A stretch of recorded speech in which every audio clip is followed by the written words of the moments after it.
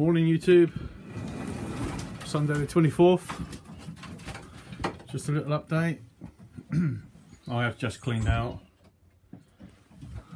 but thought I'd do a little update for you because I just cleaned out and saw that this pair here, we've got chipping eggs this morning. We can get in there.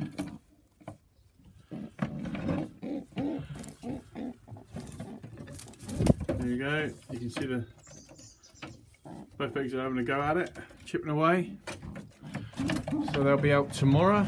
Both of them chip at the same time, so that's good. And I've got one clear egg in there, I believe, and the other egg is chipping. So there'll be babies tomorrow. This pair, they're another pair of Sheffields. This pair here, excuse me, I've just took a wire partition out in between here because that cockbed was going mad and he just didn't like anybody being in his box. But now they've been together for a week, looking at each other through the bars, through the wire mesh I had there, and I think they'll be alright now. Pair of F1s, Sheffield Cross Pilots. Another pair of F1s, Sheffield Cross Pilots on eggs. Their eggs are a bit later than the rest. I've got another pair here.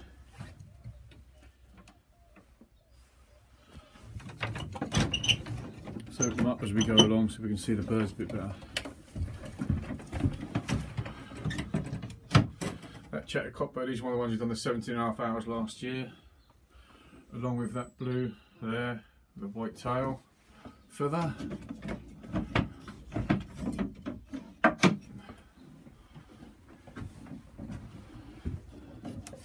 And here, got a fourth pair of F1s.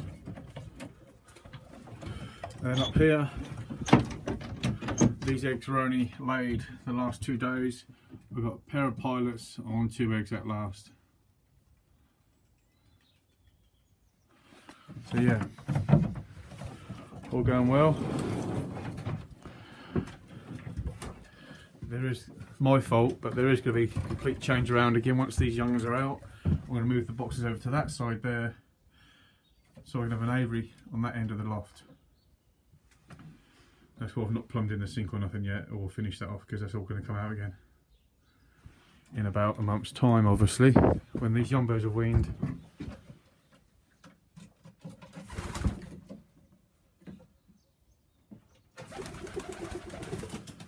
I also needed to put some more perches in here, but I haven't got round to it yet.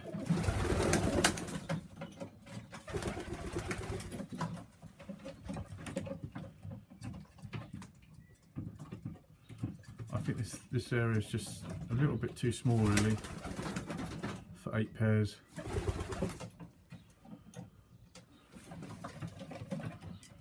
I blocked off the top because they just kept on going up there. Obviously they always head for the high spots, don't they? And I didn't like them up there. Again, that was only temporary because, like I said, I think I'm going to put the boxes across that side there. If they don't fit, I'm going to make some that fit. So I'll have 2 rows of 4 across there. I haven't built the other shed yet. I've managed to clear an area for it. It's going to go there. The wife said no to another 12 footer. I've got to do what I'm told. So I'm going to put a 10 footer across there where them bricks are. But what I'm going to do is, this is a flying loft, so there'll be boxes right along the back and kit boxes along the side here, so that I can let them out to an aviary which is going to run the whole length of the shed. And underneath the aviary, I'm going to have the boxes, kit boxes for the droppers. So I can let them out this side of the shed, obviously. So let them out here, fly about, get them back in through the aviary, and have them so they can go back, or even back in the way they come out, but I'll be able to go through a door which will be on the end here and feed them from the inside of the shed.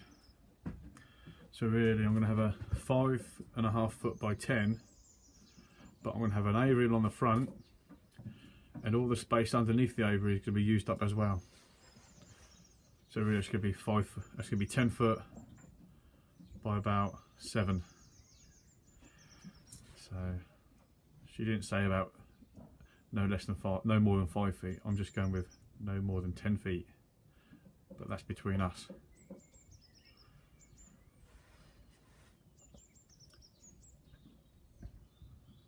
Yeah.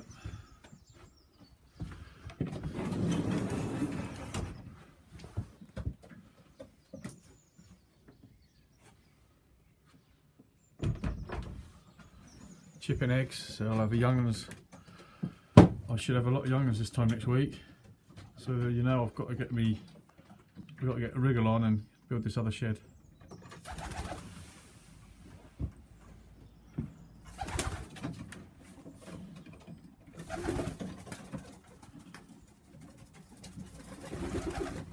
And that way, once these are moved as well, I'll be able to put a little aviary on the front for these stock birds to go in.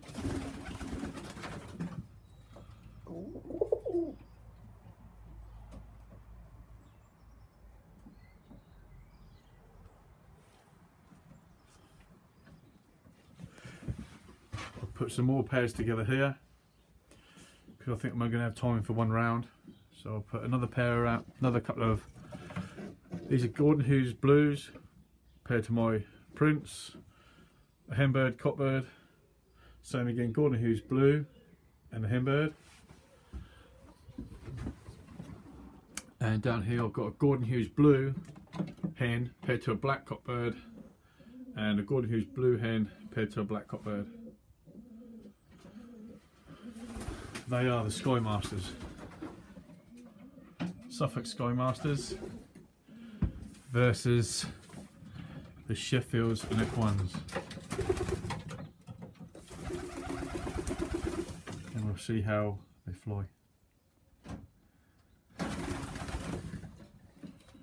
Right, thanks for watching if you have.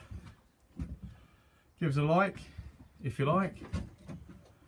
Until next time, see you later.